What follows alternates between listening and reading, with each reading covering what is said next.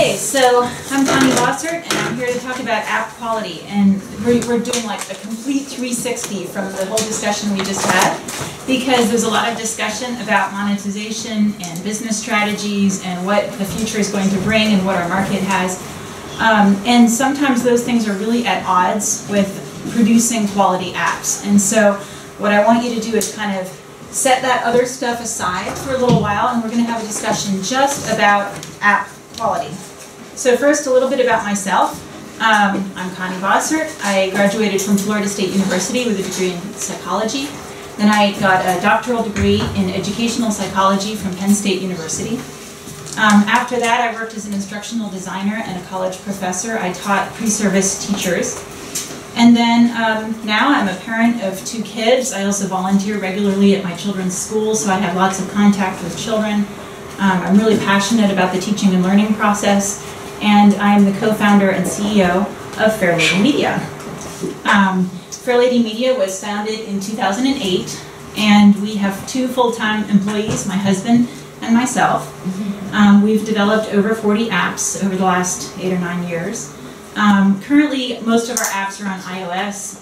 We did port 2 apps to Android early on, but they didn't have a lot of success there, so those are the only 2 that ended up going to Android. We also produce apps that are English only. We do localize the App Store descriptions, and then within the apps, our apps are very simple to navigate, so we find that we actually have a pretty good market internationally just because the apps are so easy to navigate without children requiring instructions. We currently have 13 apps on the App Store in 3 bundles, and we're best known for our Grandma and Grandpa collection of apps. And we have a development cycle that is very rigorous. We have to produce 4 apps per year, 1 app every 3 months, which is a lot to do, but that's the way our business model pretty much has to work in order for us to be financially successful. So that's sort of the parameter in which we are working. So if you ask the internet what makes a quality app, these are the kinds of things that will come up. It has a straightforward user interface. It has fluid navigation. It keeps it simple. It's polished. It knows its audience. Okay? And to me, these metrics are okay for utility apps. You know, that would be great for a mortgage calculator. But in this room, we're creating apps to do so much more than that. When we create apps for kids, we have a greater responsibility to provide a rich and meaningful experience. And adults find their own meaningful experiences, but a lot of times kids are sort of fed whatever we give them. And so I believe that we have a responsibility to give them something that is good and better than good. So we need to create apps that excite, that entertain, that educate. We need a quality metric that extends beyond functionality. And most of the metrics that are out there, if you just search online, you're going to find metrics that really talk about functionality. Does the app actually work? And to me, that's sort of minimally passing, barely competent. You know, that's like the low bar. I want to see apps that do so much more than that. And I think a good example is if you were to go see a Broadway show, you wouldn't come out of the show, if someone said, hey, how was the show? You wouldn't say, did the actors speak loudly enough? And were the singers in tune? And was the lighting adequate? And were the sets well painted? Those wouldn't be the things you would look at. You would instead ask yourself, was I moved? Will I remember this experience forever? And I think those are the kinds of metrics we need to be using when we're looking at apps. So let's take a look at this group's lens for quality. And you're going to need your laser pointers for this portion, so go ahead and dig those out. And while you're finding your laser pointers, I want you to take a moment and picture in your mind a child that you care about. This could be your son, your daughter, a child that you know, a niece, a nephew, a family member, a neighbor. And what I'm going to do is on each of the next 5 slides, I'm going to show you 2 similar pictures side by side. And the pictures represent something that will be presented to this child that you care about. okay? And so on each slide, your job is to choose which item you would give this child because it has a higher quality, okay? So you're all ready with your laser pointers. And I know the pictures are very similar, but you're going to have to use a discerning eye and figure out which one you think has the greatest quality. So first, we're going to give your child a snack. Okay, looks like we have a pretty strong trend to that right side. I don't want any jokers. I want you to really seriously consider about this, okay? So if this was your child, which snack are you going to provide? Okay, so strong tendency towards the fresh fruit. Okay, next we're going to give your child some exercise.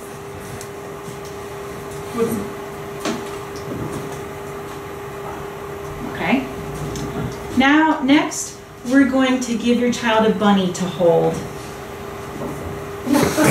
Oh, good Lord. That's not fair. Okay. I know the pictures are so similar, but use your discerning eye. You can't put bunnies in a presentation. I know. Well, I have bunnies, shot. so they got to be in the presentation.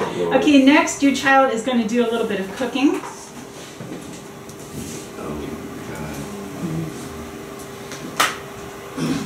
And then finally, we're going to give your child a story.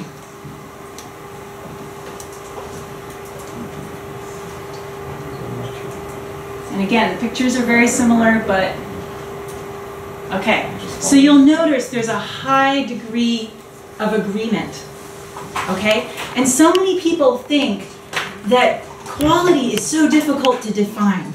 But I would argue that actually we know equality when we see it. We do. We can see two very similar things and look at the two of them and say, I know which one has a high degree of quality. And that there's actually quite a bit of agreement as far as what that quality is.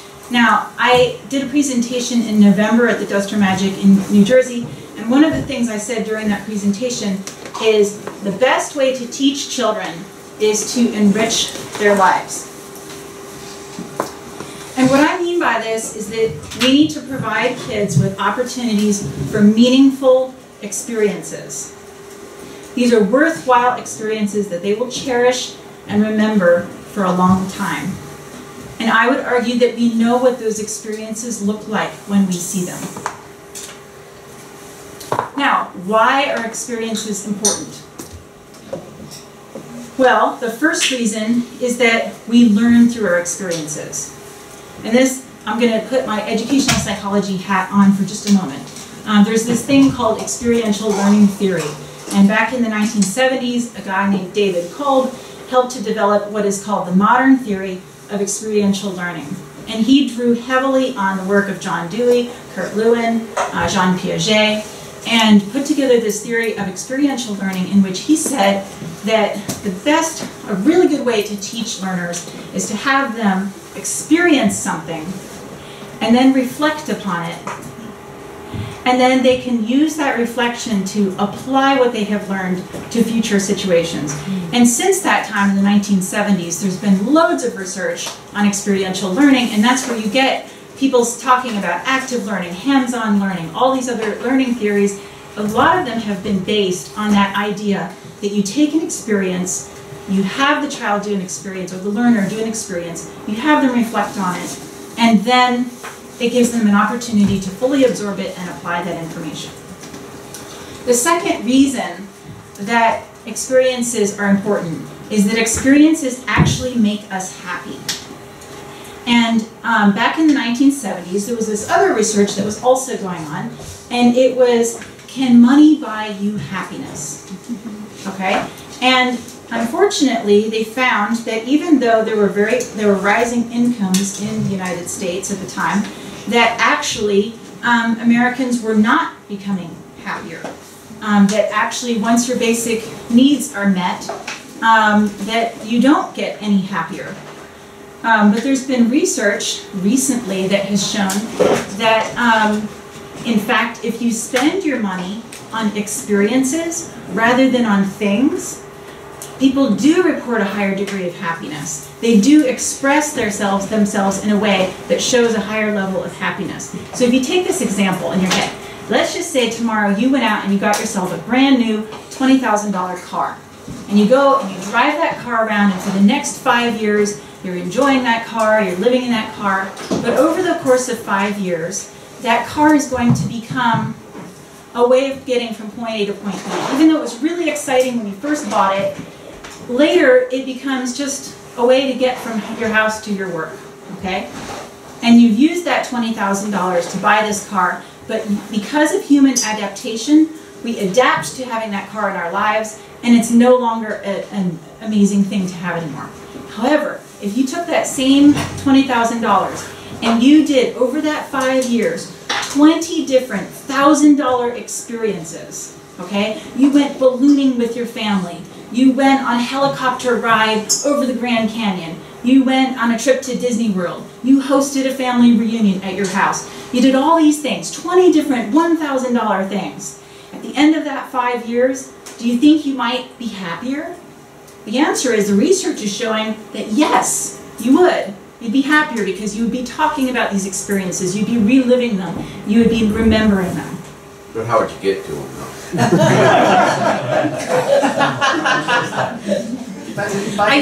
I shouldn't leave these dramatic pauses in my talk. It opens up opportunities for the pot shots and the comments. I had to get it before Darren got it. So. Exactly.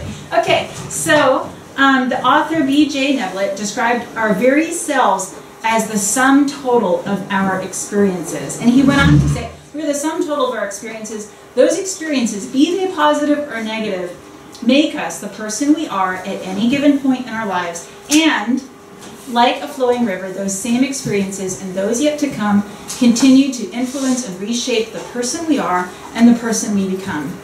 None of us are the same as we were yesterday, nor will be tomorrow. A great example of this, yesterday when Warren was doing his book app demo, and Barbara Chase at one point, she cried out, "I don't want to have my experience interrupted. I want to immerse myself in it."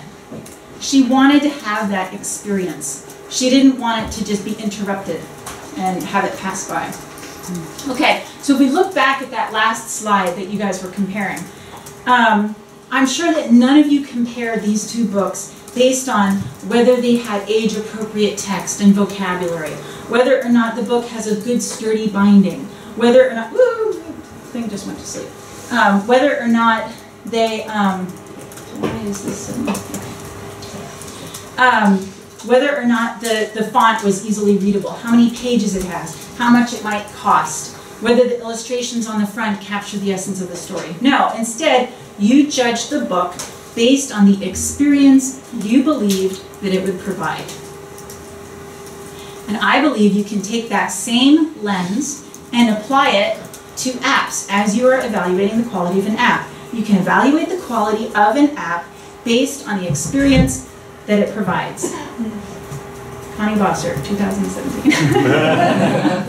Okay, so, and Jason Crow this morning said, I see the beginning of each of our apps as an entrance to a playground. I loved that, because to me that's like, it's like an open door into an experience. And there are many very successful apps on the App Store that use this kind of approach. They say, what would it be like, for instance, to play piano like a pro? Or what would it be like to be born with wings that were too small? Or what would it be like to own and operate a big farm? Or what would it be like to walk through an M.C. Escher drawing? And we have apps for all of those things on the App Store. And those apps provide an experience for the user. Now, in our space, I got to thinking, oh hey, we should be creating worthwhile experiences in our apps, right? It seems like, ding, you know, that's like your little aha moment. Well, the problem is that we have to do that in each one of our apps, okay? Under 3 months, okay? And that's so we can pay our mortgage. So it's a high stakes situation, okay? So this is me going through that process. And I finally reached the conclusion that it may just be impossible to do all this. But after a lot of thought and after time doing this over the last few years, I've realized that there are ways that you can experientize your app. And there are ways that you can do this relatively efficiently so that you can build it right into your development process and that you can actually still stick to your 3-month development cycle if that's what you're working with. Or you can do it with very limited time and resources. So I made up a new word, experientize. Connie Bossert, 2017. And I defined it as, and it's a verb, to create and modify digital content to better emulate meaningful real-world experiences. My example sentence, the developer will experientize her new game to make it more memorable to players. And I even threw in a her in there, just, you know, for gender stuff.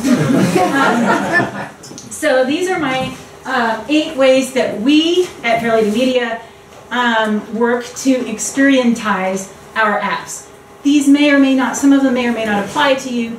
They come with various challenges all their own, but I'm going to go through these 8 and you can see what you think. You're trying to get in the cookbook, aren't you? These are great ingredients, and you're going to have a chef's hat stuck photoshopped on your head before you make sure it covers You'll my curls. See. Yeah. Okay, so first, one way is to begin with an experience. Start with that. And many of our apps, like Camping with Grandpa is the perfect example. We started with, we had come back from a camping trip, and I said to the kids, what did you like about the camping trip? And we were on the way back in the car, and they're like, oh, we roasted marshmallows, and we went on that hike, and remember we saw those animal tracks on the trail, and we did this and that, and they started listing all these things, and they were so excited, and I thought, wow, I wish I could just capture that experience and put it into an app, you know? And so we developed Camping with Grandpa. It was very well received, and so I think that that's one way that you can begin. It's not the only way. You can also go back after the fact, I think, and take an idea that you have and add more experiences into it. So it can be big or small, it can be a slice of life, it can be outside the box. You know, if you want to do Pinky the Unicorn discovers a new friend, something like that. It doesn't have to necessarily be a life experience. It doesn't have to be real, but it needs to feel real. And then another thing I wanted to mention was key details. Sometimes you don't capture the whole experience. We didn't capture the whole experience of camping in our Camping with Grandpa app. We couldn't actually have the child sleep in a tent, but we could emulate roasting a marshmallow. So sometimes you have to just get those key details of what that experience, what captures that key experience. And then the other thing I wanted to mention is because we're on this limited resources situation, that I put a limited resources tip at the bottom of each one of these slides. In this case, it is choose an experience that is easily translated to a touch screen. Okay, so swimming might not be, you know, the easiest thing to translate, for example. And for each of these, I also have an example. This is Word Runners by Touch Press, and it's a really different kind of story app. In this one, I feel like it's almost like the developer said, what would it be like to jump in and be the character in a story as you're reading it? And then you could experience it as you go by interacting with the words of the story. And I just thought that was a really creative idea. So I'm going to play a little example of this. Okay, so she gets to some ruins, and she has to try and jump over them. So she draws energy from the word jump. But unfortunately, that's not quite enough. So then you have to look back and look at the other words in the story. And I find the word persistent, and then I come back, and now I'm going to draw energy from jump again. And now she's going to be persistent with her jumping.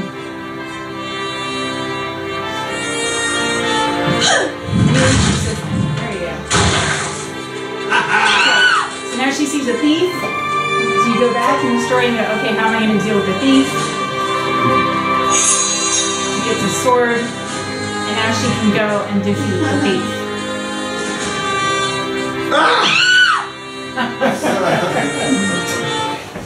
So I thought that was kind of a really original way of creating an experience in what would otherwise be just a storybook. Okay? So the second way to experientize your app is to make it snap, crackle, and pop, and bang. Back in the 1920s, I think it was 1927, the Kellogg's company came up with this new cereal, and it snapped, it crackled, it popped, and it was an instant success and sensation. And over the next, what has it been, 90 years, the Kellogg's company has jumped on that and marketed it, and it has become, everybody knows that this is the cereal that talks to you in the morning. And I think that it's so important to have your app make every kind of sound that it can. And if you think about it in terms of an experience, okay, when you're in this room, there are all kinds of noises happening all the time. I can hear people typing. I can hear people whispering in the back. I can hear someone walking across the room. I can hear my own, my own voice talking. And we never have complete silence when we're in our world. So when you create an app, you want to create it in a way that emulates those experiences. Okay, so background music and sound effects. A lot of you guys know this. Sound effects for all your player actions, sound effects for your animations and your motion, voiceovers, multiple versions of voiceovers. That's one of my pet peeves, is when somebody says something again and again. Great job, great job, great job. So I love seeing more variety than that. And then the limited resources tip in this one is to consider an unlimited sound effects subscription as opposed to having custom sound effects made every time you make a new app. That's just been one of our tips because we have limited resources. This example is Animal Fun Park. It's by Philomendes. And this one is kind of fun because it very much puts you in the experience of being in a fun park. And I like the way they use tons of sound throughout the app, and it really helps you immerse in the experience. Oh yeah, round shot. Oh yeah. Oh yeah. So you can hear the swish of the ball. Oh yeah. You can hear it bouncing. Oh yeah. Sweet. Oh yeah, yeah. What? Yeah. Oh yeah. Alright, so the background music changed. There's a sound effect for every single part of the experience. Now, in this case, the experience happens to be a fun park, which is supposed to be noisy, right? It's supposed to have lots and lots of stuff going on. My only criticism of that one is I wish the giraffes all had different voices and didn't say the same thing again and again. But other than that, the whole app just really has a lot of good use of sound effects. And then the next way to experientize your app is to play with perspective. Most people, I think about like side view, maybe top down, and that's it. But if you think about the real world, when I'm here, I can look up, I can look down and see my top-down view, I can see side. When I walk, I get like this forward view of everything going by me. When I walk outside, I see parallax. I sometimes look down and see three-dimensional stuff, so I see isometric. I see scrolling backgrounds whenever I turn my head. So those are things that are all part of our real-world experiences. And for this next example, I'm going to actually show one of our apps, not because it's a fantastic representation necessarily, but because I wanted to show why we switched perspective. We're going along with side view. This is our app, with Grandpa. We're going along in side view, and then suddenly we switch to top down. And there's three benefits of doing top down for this particular scene. One is the player can feel like they're driving the trucks. Second, we could add in humor by having the trucks crash into each other. If you just did a top side view matching game where the goal of the game is to match the truck to the written word name of the truck. And if you were just doing a simple matching game, you wouldn't feel like you're driving the truck. They wouldn't be able to crash into each other. And then additionally, the player has an additional visual spatial challenge of identifying the truck from above, which is really different from identifying it from the side. And so here it is, filled with Grandpa.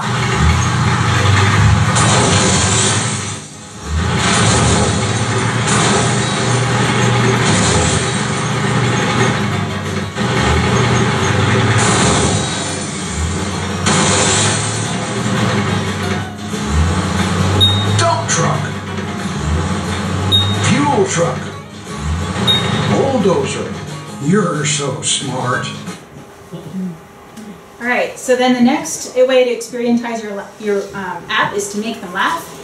Surprise, silly, do the impossible, failure is funny. All those things are great ways. Play on words, if you're doing any kind of language, you can use play on words. All those are great ways to make them laugh.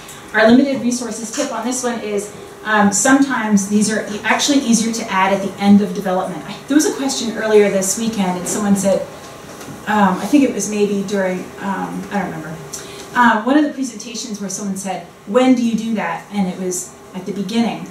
And I feel like this is one that you can sprinkle in at the end because you know your app really well by then. And so sometimes you can just add it in the funnies at the end of the app, and it makes the end part of your app development a little more interesting than it would normally be at the end of the process. Okay, now I had to put in Toca Hair Salon. This is the one app that made me laugh out loud when I first saw it. Now they have 3 apps: Toca Hair Salon 1, 2, and 3. This one happens to be Toca Hair Salon 2. But I just every time I see this. It's just funny.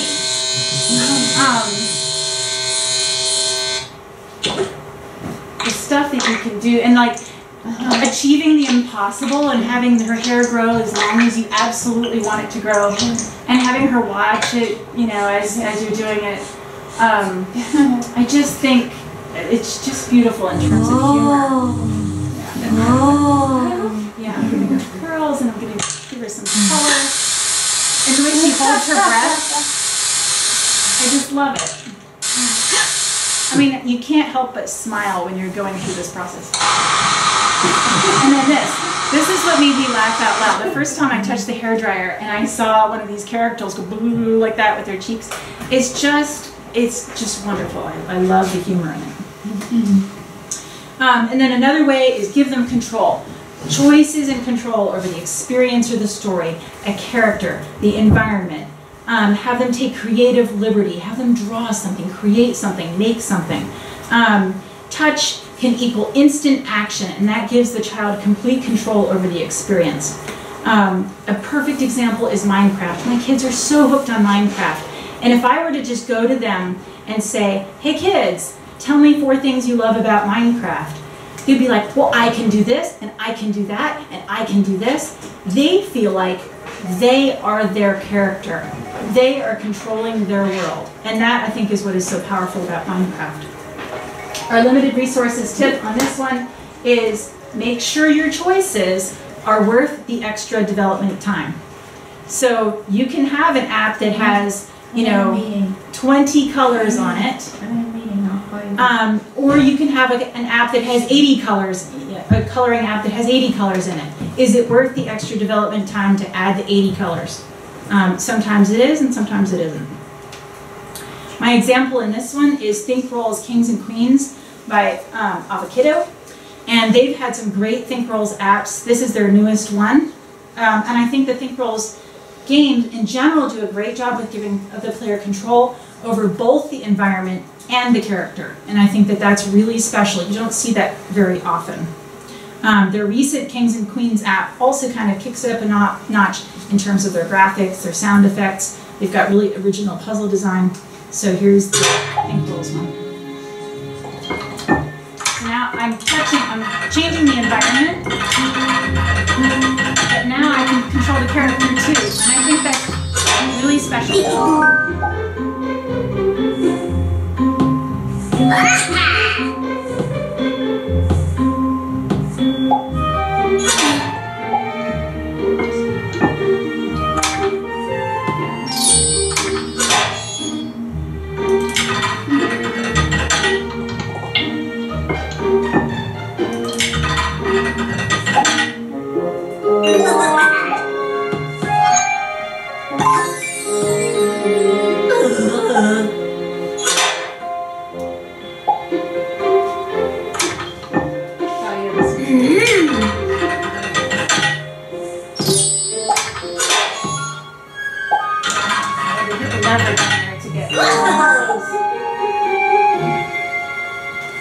So that's a wonderful little problem-solving app. And here I am, I'm touting all my competitors. So.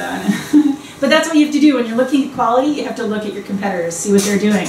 And I think that this is just a wonderful example of control.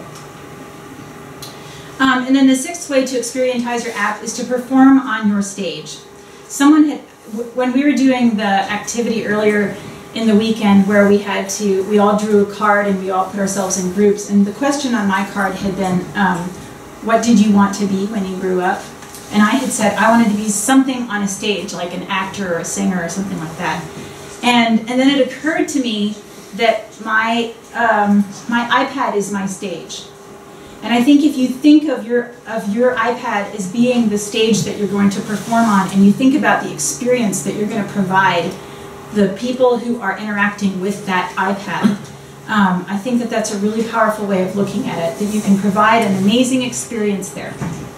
And you're going to do this by making every scene screenshot worthy. That's like my little mantra. When I'm doing development, I will look at a particular scene and I'll say, is this screenshot worthy? And if not, I need to fix it. Because I don't want it, you know, if I were to take a screenshot now, could I put this on the App Store and have it be representative of this app? And if not, it needs some work still. And then also just consistency of style with your graphics and illustrations, your use of color, your balance, focal points, visual effects, and engaging characters. Sometimes you see like these little characters with dead eyes. I don't know if you've seen that. There's like thousands of them on the App Store. But they're either not looking at you or they just have this blank look. And I think that those engaging characters, you would never appreciate an actor on a stage who just came out there with, you know, dead eyes. You know, you look at those facial expressions as part of the experience that you expect when you're seeing a performance on a stage.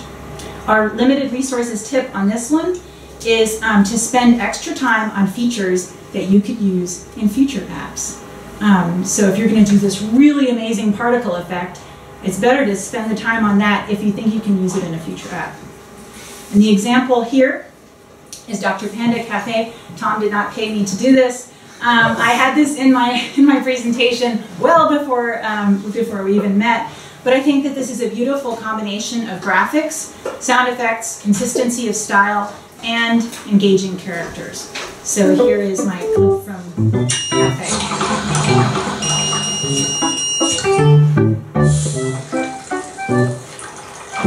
So think about the sound effects, the music, graphics, the engaging character.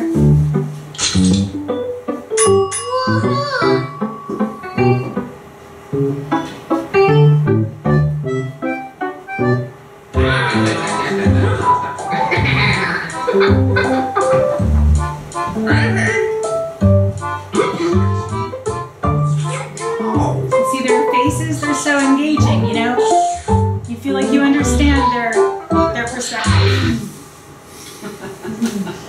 All right, and then the next way to experientize your app is to use creative touches.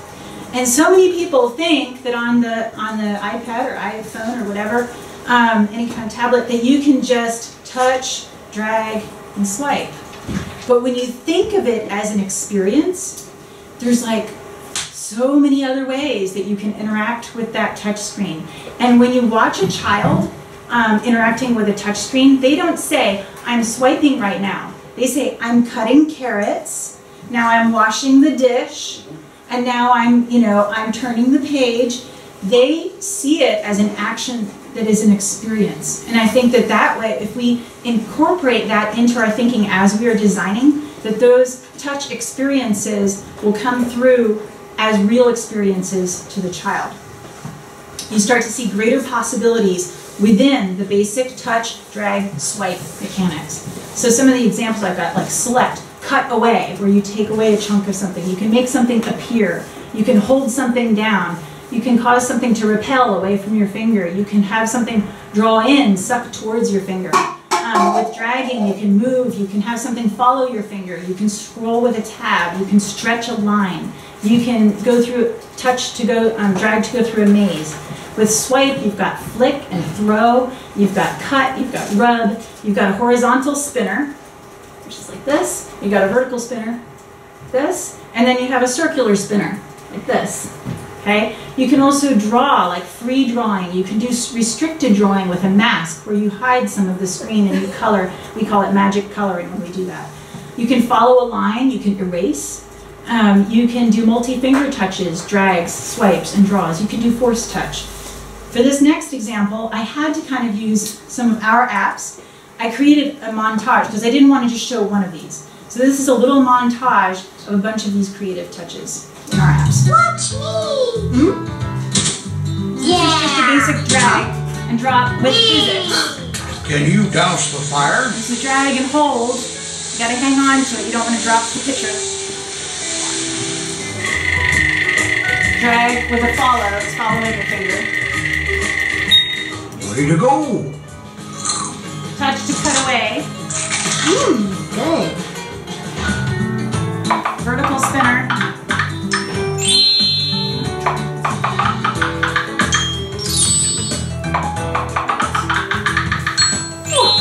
Watch me dance. And then here's a circular spinner.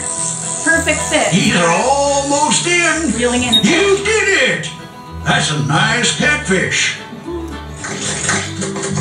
then multi-touch. When you touch multiple colors, it changes the color. Makes the sound. This has been a cutaway of that. Multi-touch with a drag. You have to put both guinea pigs in Thanks place. for helping. Color with a mask. So I can't color outside of the edges on this. And then you change the background, and this is still color with a mask, but it feels totally different. And then here's push. And then here's a repel that's more of a blow, so you're revealing. Wow! Is that a triceratops? Where is an A Here's a on vertical this drag. staff?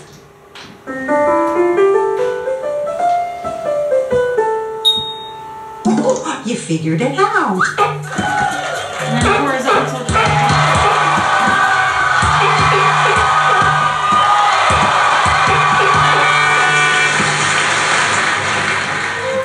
You're almost there.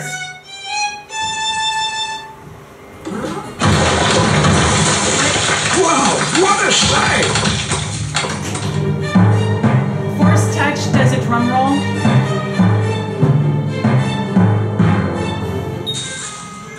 And then dragging to follow a line, have a character follow a line. Free drawing, of course.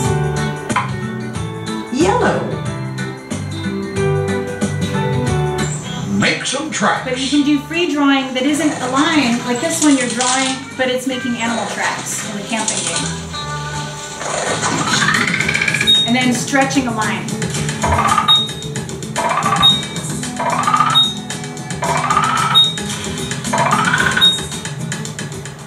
Alright, so those are some examples of creative touches. And then finally, keep it real. The real world is amazing, especially to kids. And even fictional places have real world issues. So you can do things that feel real to the person, to the player. Kids learn best when they learn within a context. That's why everyone doesn't like math sheets. Math sheets are not in a context. One thing that you can do with regard to quality is to use language. I know that people really shy away from using language because you can't globalize as easily. But we're not talking about globalizing in this talk. We're talking about quality. So language is part of our everyday world. This is something, when we're in this room, if we all came in here and we didn't use any language this entire weekend, what kind of experience would this have been for us? It would have been very lacking, right? So language is a really important part of our experiences. Make it relevant to kids' lives. For example, make your topics that feel relevant to them. School, education, play, family, pets, outings, toys, pretend. Those are the things that kids think about and care about. And then use a kid's eye perspective. And I think Jason just talked about this wonderfully, looking at it through the child's perspective. And then finally, don't do advertising and don't do gimmicks when we're talking about quality, okay? If you interrupt an experience in order to do advertising or in-app purchase or whatever it's going to be, when you're interrupting that experience, it does diminish the quality of the experience.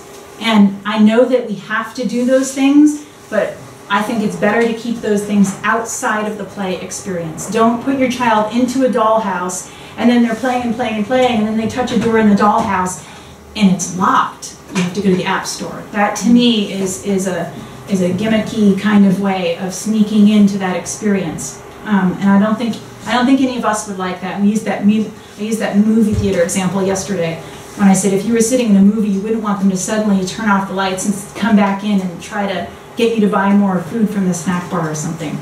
The experience is when you're in that experience, you don't want to be interrupted with gimmicks. And then finally, another way is to use narrative. That kind of goes along with the language thing. But life is a story. And so we can tell stories through our apps too, even if it's on a very small scale, to think about the narrative of these experiences. Our limited resources tip on this one is to consider restricting your audience and or your platform in order to preserve quality, especially as early app developers. Right now, we don't have apps, a whole bunch of apps on Android. We don't globalize our apps. And I know that we're missing a business opportunity there, but we can't do everything. We can't stretch ourselves and be everything to everyone and be the perfect business and be able to develop, wonderful quality apps in 3 months at a time. So something has to give. And in our case, that was the thing that we chose. And then for keeping it real, my example comes from TinyBop. They do a fantastic job with keeping things real. So I'm just going to play this real quick. This is their mammals app. And I feel like you could just say, what would it be like to look at the inside of an elephant while it's moving and while it's eating and while it's doing its elephanty things? I think it's just wonderful. It provides an experience.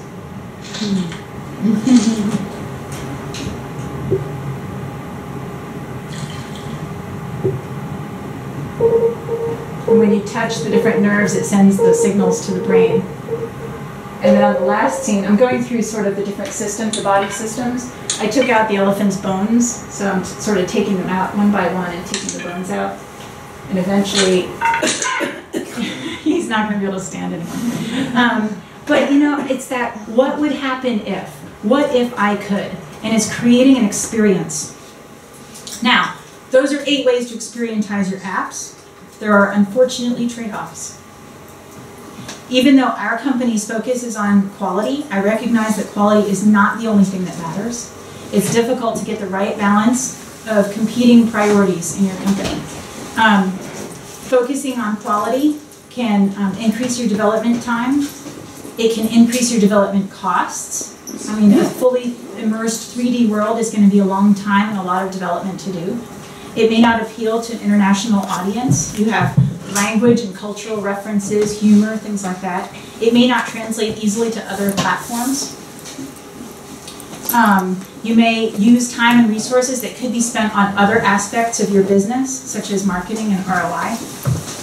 And then you may have missed revenue opportunities because you're not looking at other revenue models, such as ads or subscriptions or things like that. So there are trade-offs when you focus on quality.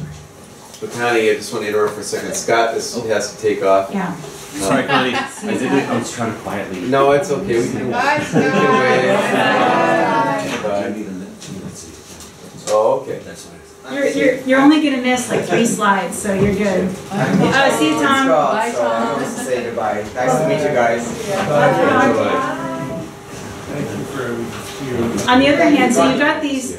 For the presentation. Oh, good, thanks. So you've got these trade-offs, but on the other hand, when you focus on quality, obviously the benefit of focusing on quality is that you can improve the experiences of the children as they use these technologies. And you can sleep better at night, because you feel like you're doing a good thing.